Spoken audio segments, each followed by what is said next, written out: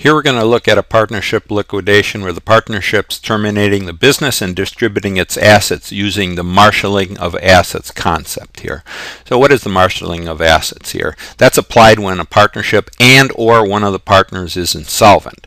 And for our example here, we're going to have an insolvent partner and an insolvent partnership. So let's go down here and look at our partnership here. We have partners A and partner B here. So partner A has assets of $26,000 and liabilities of $20,000. So their assets are greater than their liabilities, so partner A here is solvent. But moving over to partner B here, they have assets of $24,000, liabilities here of $30,000. So they have less assets than liabilities, so they are insolvent. And then for the partnership itself here, they have assets of $40,000, liabilities here of $50,000. So there again, their assets are less than their liabilities, so they're insolvent here. So using this marshaling of assets concept here, first we look at the partnership's assets and what are they're first available for the payment here of the partnership debts here. So going down to our partnership here, their assets, we can use them for paying off the liabilities here. So we've got $40,000 worth of assets, subtracting that from the $50,000 worth of liabilities. So we have a net amount here of liabilities still remaining at $10,000. So the next thing we have to do is look at our partner A and partner B here. So let's go up to our marshaling of assets concept here. So the personal assets of partners are applied against the personal debts, and they're ranked in order of priority here. First, the amounts are owed to the personal creditors here, then secondly, amounts owed to the partnership creditors, and then thirdly, amounts owed to the partnership by way of contribution. That's the amounts in the capital balance of the partnership, and if there's a debit balance here, the partner has to pay that back to the partnership here. So let's go down and look at our partner A and partner B here. First, we have to offset our liabilities with our assets here. So we have assets of $26,000 here for partner A, less the $20,000 worth of liabilities. So it gives us a balance here of $6,000 worth of assets. And then the next thing we have to note here for is a capital account here for partner A. They start out with a debit balance here of $14,000. So they have a negative balance in their capital account here. So the next thing, let's look at partner B here. Again, they have assets of $24,000, and we would offset that against the liabilities here of $30,000. So the net amount here is $6,000 worth of liabilities. So they are insolvent, or they have more liabilities here at $6,000 worth here. So the next thing we have to do here in this marshaling of assets concept is go and look at the amounts that are owed to the partnership creditor here and how we'd allocate that here. So the only one with any balance here would be partner A. They have $6,000 remaining in their assets here. So for the payment to partnership creditors here, that would be the unsatisfied partnership creditors. They make claim the net personal assets of any solvent partner. Now that was partner A, it's solvent here, regardless of the amount of the partner's interest in the capital of the partnership. Partner A's capital was going to be increased by the payment of the partnership liabilities here. So here, capital A, partner A has a capital account here of a negative $14,000, and they're going to make payments here to the liabilities for the partnership here of $6,000. So they're going to increase their capital account here by $6,000. So it's going to give them a net amount here in their capital account of $8,000. So let's go up and look at our allocation here. So payment to the partnership creditors, partner A, their assets here would be reduced by $6,000, and then that would be offset against the partnership liabilities here. Partnership liabilities were sitting here at $10,000. So subtracting out the $6,000 that came from partner A's asset here leaves the partnership liabilities here at $4,000. Now, using partner A's assets here to offset the partnership's liability would increases the capital account here for partner A by $6,000, and we looked at that down over here in their capital account here. So the next thing we have to do here is we we end up with a liability here in the partnership of $4,000 after subtracting out those $6,000 worth of assets from partner A here, from the total liability that was remaining here at $10,000, gives us that $4,000 worth of liability in the partnership here.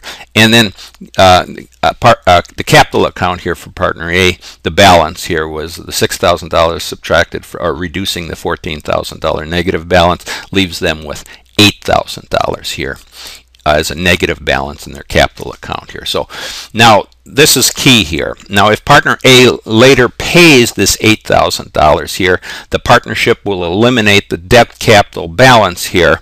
If they paid the partnership to eliminate the debt capital balance, the payment will be allocated first to the partnership liabilities and then to partner B. However, if partner A cannot or is not able to make the payment, the claims against the partnership by the collectors and partner B will be totally uncollectible here. So it all depends on what partner A here can pay off on this capital amount here. So first it would be allocated to the partnership liability, whatever amount they could pay, and then the next it would go to partner B here, and also to any of the liabilities of the partnership. It depends what capital A can pay off here.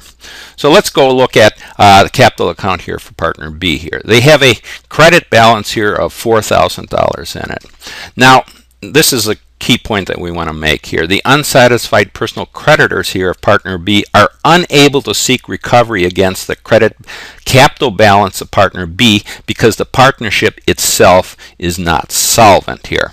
So looking here, partner B is insolvent, and the recourse of partner B, recourse of partner B's personal creditors have against the partnership depends on partner A's future contribution to the partnership. So everything is resting here on partner A and any future contribution that they can make towards the towards this debt in their capital account here. So if they can pay off some of that capital account, first it would go to reduce the liabilities here of the partnership. That's the unsatisfied personal creditors here of the partnership here. And again, capital account here for partner B is sitting at $4,000 here, and capital account here for partner A is sitting at a negative $8,000 here. And this is how we'd handle this marshaling of assets here, where we've got this insolvent partner. In this case, we had one partner B here, and we had this insolvent partnership here. So again, this is just a summary here on how you'd handle this particular case here with both an insolvent partner and insolvent partnership here, using the marshaling of assets concept.